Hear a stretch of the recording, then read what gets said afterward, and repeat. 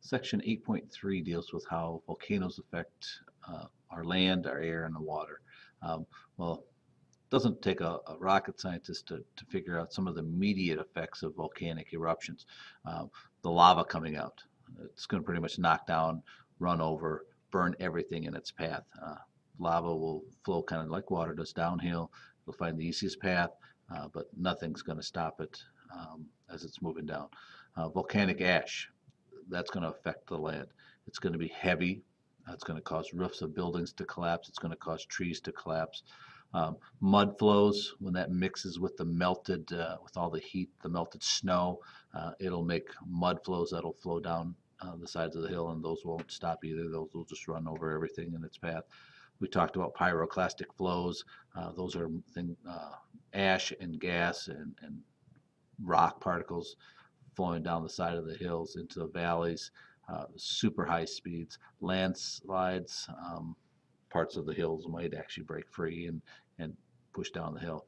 And then steam explosions. Well, these are kind of uncommon to see, but they do when they're in contact with water. When that hot magma reaches water, it's going to turn into steam, and if it happens quick, it's going to cause a huge explosion. Some of the long-term effects of a volcanic eruption: buildings are going to get destroyed, cities are going to be buried, and hardened lava is going to cover roadways. Good thing is, over time, this hardened lava does break down. We do know that it does weather, and some of it does erode, and it does turn into rich soil that farmers can use to grow crops on. That's how it affects land. How does it affect air? Well, the sulfur dioxide, it's kind of the smell of rotten eggs almost. That gets in the air, mixes with the water in the air, comes down as acid rain or acid snow or sleet. Volcanoes are huge sources of acid forming gases. They spew gases up into the air. Volcanic gas and ash can be lifted high up after in the air, in the atmosphere. Winds will catch them and carry them. The 1980 eruption in Mount St. Helens, actually, ash fell 250 miles away, blocked out sunlight during the daytime that the streetlights actually turned on. So that's another way that they can affect Incoming message. the air. Uh, Another thing that volcanic activity does when it affects the water, well, one, if the ash gets in the water, even a small amount of ash will cause the water to become undrinkable. Because ash is not just like the ash you think about with fires. Ash is actually just small, tiny, microscopic pieces of rock, jagged edges, and once that gets in the water, it's hard to filter out.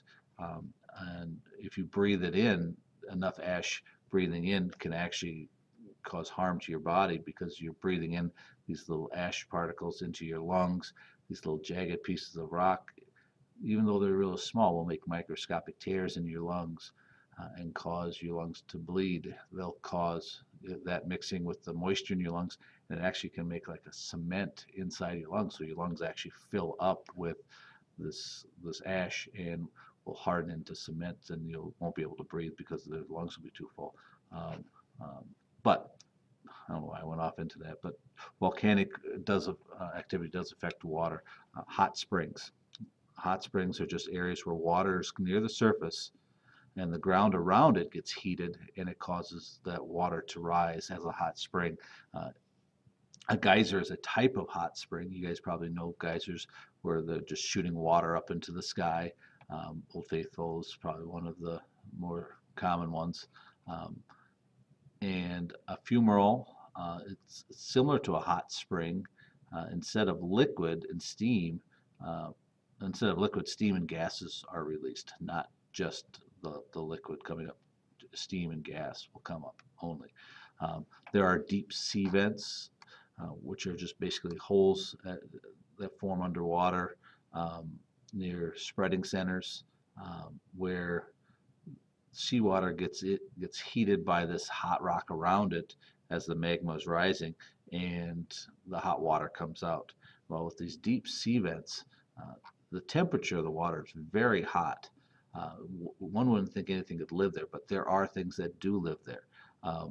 There are lots of dissolved minerals, because remember, hot water does dissolve some minerals, and as the water cools, the minerals do uh, reform. We talked about that with gold. Gold being one that if the water's hot enough, it will dissolve it. Um, and then when it stops and it cools, it becomes gold again, and um, some of those minerals do that. Um, Deep sea vents support really weird life. Uh, Crabs that are huge but they're blind. Uh, Tube worms that measure 10 feet long. These tube worm type things could be 10 feet long.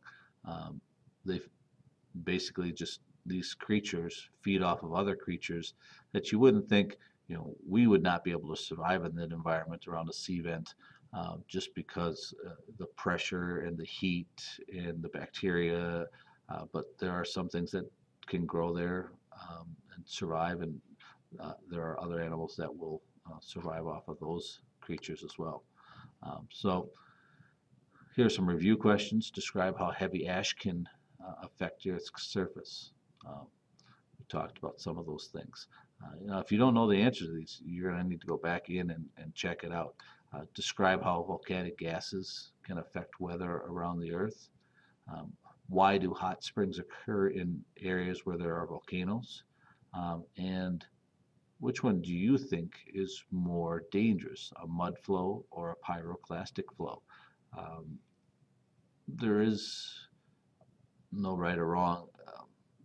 It's a personal opinion. Um, One seems to be a little bit more dangerous, but um, I'm going to let you come up with your own answer on that one. So, um, good luck finishing up the rest of your work, and hopefully you can get all your menu done, and we can get going on the assessments.